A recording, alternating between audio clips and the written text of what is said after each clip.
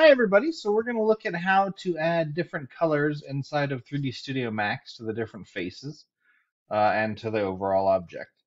Alright, so the first thing we'll look at is applying a color to the overall object, and then we'll be able to apply colors to the individual faces. So what I mean by that is the first thing that has to happen is we need to be able to work on faces, which we can't do by default, right?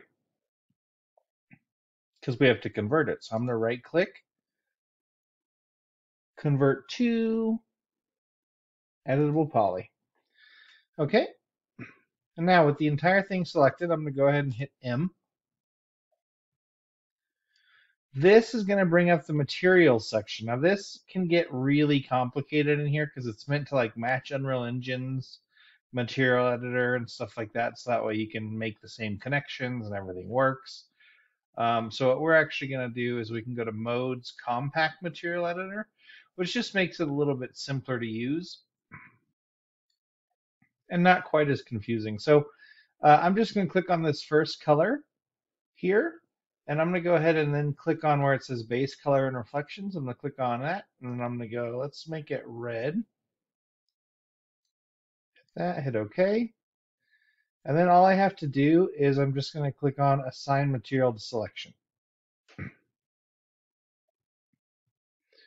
And that's it. So that assigns it to that selection. And then we can assign, let's make this one like white. There we go. Okay, so that one's white. So what I'm going to do is I'm going to select faces, and then I'm going to select, we'll select that one and this one.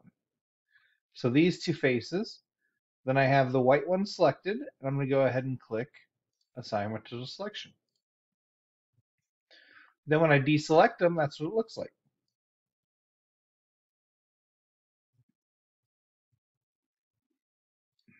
And that's all there is to adding color in 3D Studio Max.